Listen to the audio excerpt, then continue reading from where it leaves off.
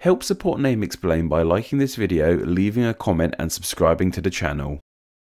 The word water unto itself is incredibly ancient, which is no surprise considering how incredibly important the stuff is for life on this planet. Water would have been talked about when a language was first created. The word wouldn't have just sprung up a few years back with some neat etymology to go with it. It comes from the Proto-Indo-European wadwar, meaning water, and from here the word travelled through languages, becoming the Gothic wato, the Norse vatna, the German Wasser, and the English water. In Latin, however, water was aqua, and while we didn't use that word specifically as a name for water in English, we use it and variations of it when talking about things relating to water, like how animals that live in water are aquatic. It does explain to us, however, where the Italian and Spanish words for water, aqua and agua respectively, came from. You don't really need me to tell you there's a lot of water on the planet. Just look at any map or globe and you'll see that for yourself. Around 70% of the Earth is covered in water, and the total amount of water on the planet comes to an estimated 326 million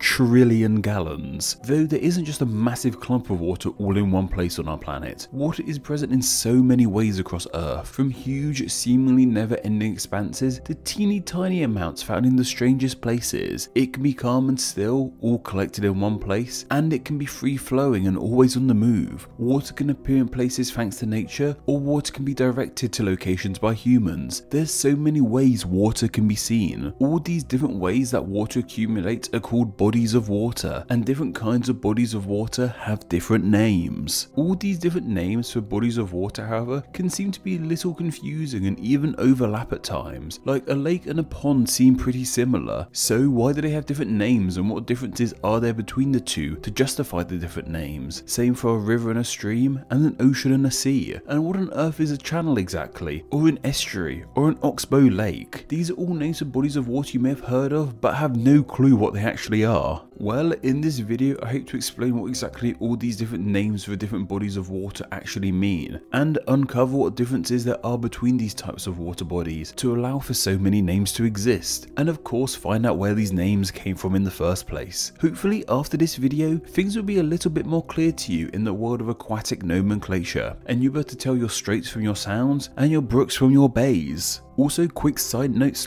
/ plug, if you want to know how specific bodies of water got their names, then by gosh do we have the videos for you. We have videos about how the oceans got their names, how the seas got their names, countries that are named after rivers, lakes with weird names, and even our recent geographical features video covered some names for bodies of water that we won't touch upon here. Hopefully if I've remembered by the time you're watching this, I would have compiled these videos into a water playlist you can watch for yourself by clicking the button in the corner. But why not watch this video first? As I mentioned, we've covered oceans already, but we need to go over them again here as they are the biggest bodies of water that we have on our planet. They're huge saltwater bodies of water that make up the majority of planet Earth. It's thought that around 97% of the world's water supplies comes from oceans. If you need an example of an ocean, how about the Atlantic Ocean that separates Europe and Africa from the Americas? The name ocean itself is thought to derive from the Greek okeanos, which in Greek mythology was the name for the huge river that wrapped around the Earth's disk. The names of ocean and sea are used by some interchangeably, however there is a difference between the two. Seas are smaller parts of oceans that tend to be enclosed by land. This may sound a bit confusing, but see how the Mediterranean Sea is enclosed by Europe, Asia and Africa. This is a pretty big example of a sea though. In fact, the Mediterranean is such a big sea, other seas come off of it, like the Adriatic Sea between Italy and Croatia. When you see other seas, you will notice this trend that they are all enclosed by land. Sea is an old word, coming from the Proto-Germanic Saiwa. Kind of like a sea is a channel. Now there seems to be two defining features of a channel. One feature is that they're nestled quite snugly between two land masses, and the other being that they connect two larger bodies of water. And a great example of this is at the English Channel, which I live literally a minute away from, not to brag. The English Channel is snugly between the UK and France and connects the two larger bodies of water, the Celtic Sea and the North Sea, together. So yes, it's a prime example of a channel. Channel comes from the old French chanal, meaning waterway /tube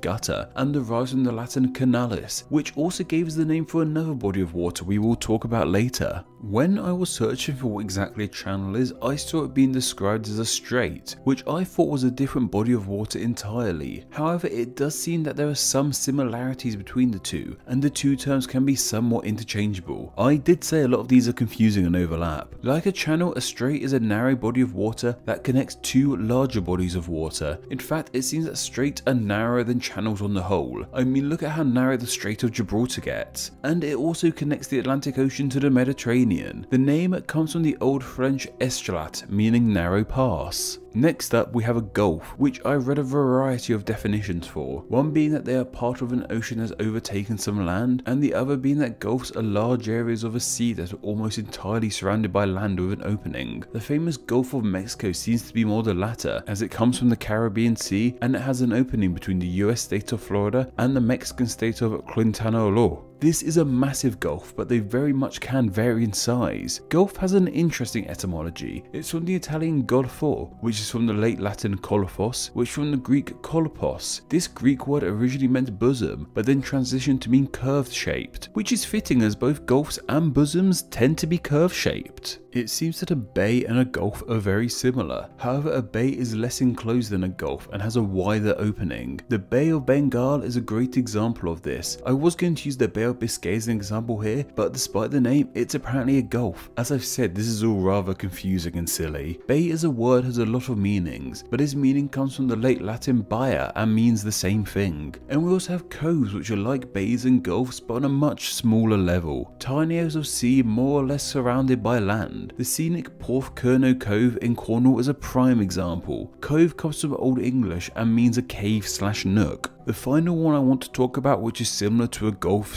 / bay / cove, is a sound. I have read them defined as an area of sea water by the coast that can take two forms, where they're either surrounded by hills and mountains due to being pushed there by river water, or they are littered with small islands. Wikipedia even states that there is little consistency in the use of sound in English language place names, so why am I even bothering with this one if the English language can't even be bothered? I would share a good example of a sound, but because there's so much inconsistency in what a sound is, I don't think there really is one definitive sound that sets a good example. Here's the Pretty Plymouth sound nevertheless though. The name has nothing to do with actual sound. It comes from the Old Norse sund, meaning a strait / swimming. There's also bights and fjords that get mixed up with sounds and gulfs and bays and coves too, but we've talked more than enough about salt water. Let's move on to some fresher waters with rivers. Rivers are winding bodies of water that cut through land masses. The water in them does not stand still, but flows downstream thanks to gravity. All rivers eventually flow back into the oceans, sometimes via the sea or other bodies of water though. I'm sure you can think of a river for yourself, but the Amazon River is the one that comes to mind for me as a huge example. River is an old word coming from the Latin riparius, meaning of the riverbank. Similar to a river is a stream. It would be easy to get these confused or mixed up. It seems the main difference between the two is that streams are much smaller. Stream comes from the Proto-Indo-European root slur, meaning to flow. You may have heard of creeks too, and from what I could tell, this is a regional term for streams used in nations like the USA, Canada, Australia and New Zealand. A tributary is a kind of stream, specifically a small stream that flows into a larger stream or even a river. Many big rivers have tributaries, such as the ones of the Nile. The name comes from tribute, as these smaller streams are seen as tributes to the larger river they flow into. When a river finally meets up with the ocean / sea, the fresh water and the salt water mix, and this part of the river has a name unto itself. They are called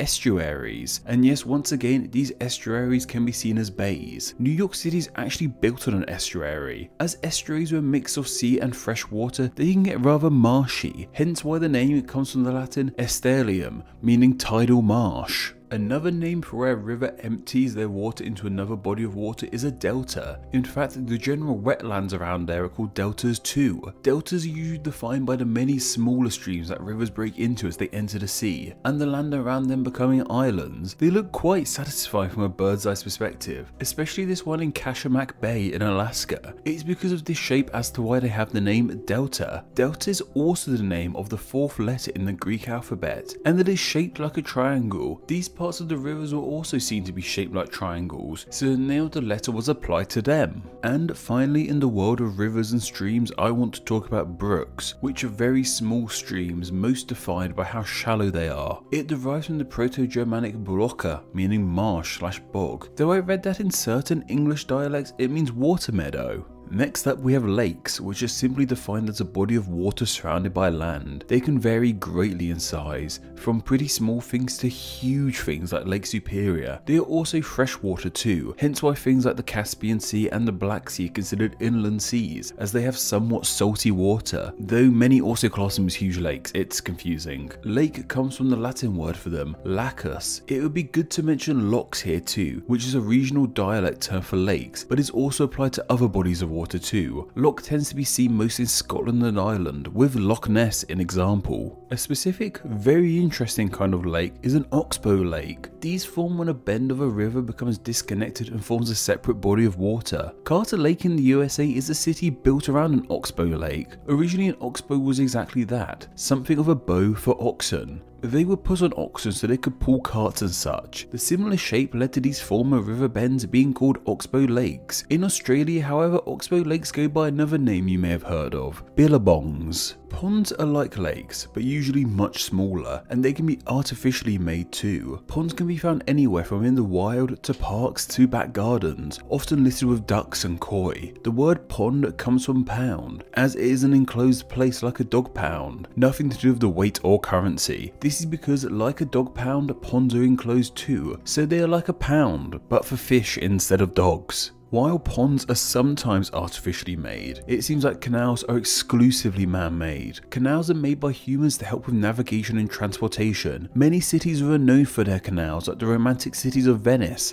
Amsterdam and Birmingham. As I mentioned all the way back with the channels coming from Latin canalis, so does the word canal, and that Latin word means water pipe / groove. A really cool man-made body of water is a moat. Moats are deep, water-filled pits built around castles and other forts. Their purpose was defense, as it would help make sure no unwanted visitors could get in. In example, the Forbidden City in China has a great moat. They are often depicted as being crocodile-filled, though it seems that actually wasn't ever really the case. The word comes from the Old French mot, meaning mound / embankment, as many castles with moats were built on mounds. I adore the fact that on Wikipedia's list of bodies of water, puddles are one of them. As I said at the start, water bodies can come in all different sizes, from the mighty oceans to the humble puddles. I am sure you know what a puddle is. They are bodies of water formed in dips in the ground via rain, and while I may be downplaying puddles, they can actually get pretty big and dangerous, especially in roads. Puddle comes from the Old English pud, meaning ditch, as many puddles form in ditches. And finally, I want to end on perhaps the most unique and smallest bodies of water you will come across, that being Phytothelma. This is the tiny body of water that forms within the cavity of a plant, whether that be in the hollow of a tree or within the flower / stem of a plant. They might seem silly, but they can actually be important for wildlife. Some amphibians and aquatic insects call them home. The name is just as cute, coming from the Greek word phyton meaning plant and telema meaning pond, so the name fittingly means plant pond. So hopefully now you should be much more understanding on what name applies to what body of water and what differences there are to allow for all of these fun names. Now however, I want you to put the newfound knowledge you achieve from this video to the test. Here are 3 different bodies of water from around the world. I want you to tell me what kind of bodies of water they are. The answers will be in the pinned comment of this video. Just the Seas and Straits was suggested by Shayashern, and thanks to their suggestion, they will now be honoured as Name Explain's patron saint of seas and straits. Do you have a good idea for somewhere that's name could be covered in a Name Explain video? If so, then please consider donating on Patreon. Just $1 a month helps keep the channel running and earns you a weekly chance to suggest somewhere to be turned into a video, and you too could be a Name Explain Patreon saint. Thank you to all my patrons who support Name Explain on a monthly basis. Name Explain depends on small monthly donations from fans like you to help keep the channel running. Just a small amount of $2 a month helps in a huge way, grants you patron exclusive Name Explain extras, and gets your name here with all these awesome people. Thank you. Hello all, and thank you so much for reaching the end of the video. Check out another video and subscribe to stay in the loop on all things Name Explain. You can follow myself on Twitter at NameExplainYT. Follow me there and tweet the name Jerry at me so I know you came from this message. Anyway, I hope you enjoyed this video, and once again, thank you all so much.